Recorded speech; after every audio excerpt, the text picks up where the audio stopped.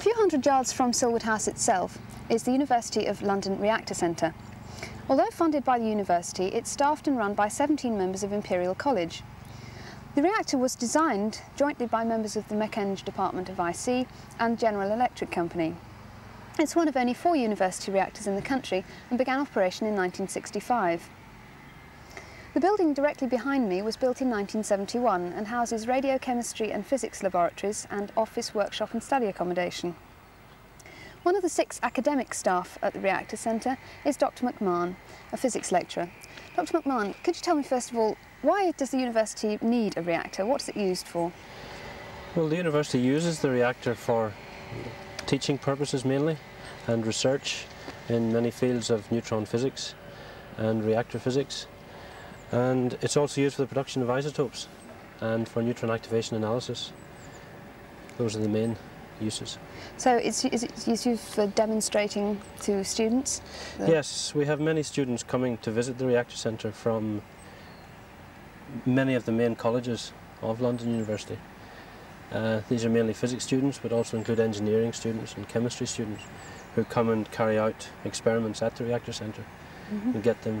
They get some experience then of working with neutrons and gamma rays and become familiar with the techniques of using radioisotopes.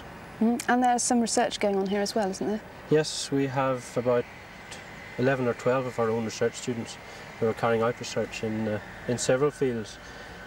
Again, the most important one is neutron activation analysis, where many materials are analysed using neutron activation, which is rather sensitive for many elements.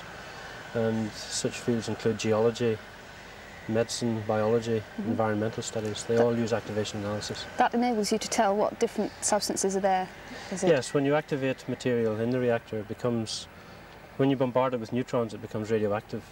And when we look at the gamma rays emitted from the radioactive sample after radiation, we can tell what's present and how much of it is present. And for some elements, it's very sensitive. What type of reactor is it? It's a water-cooled, water-moderated reactor.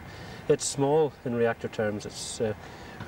The power is only 100 kilowatts, and the power itself isn't used for anything. We only use it as a teaching and research tool. And it's unusual in that you can actually look into the core while it's operating, can't you? You can. It is a pool-type reactor, and you can look into the pool and you can see the Cherenkov radiation, which is produced when the reactor is operating. What causes that?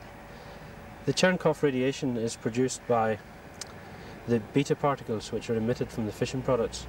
These beta particles travel through the water faster than light travels in water, and you get a sort of visual counterpart of a sonic boom, a visual boom, let's say. The blue glow. Which is the blue Cherenkov glow. Yeah.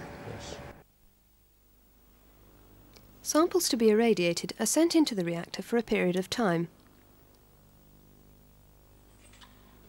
and then loaded into a pneumatic delivery system, which allows the sample to be analysed seconds after it leaves the reactor.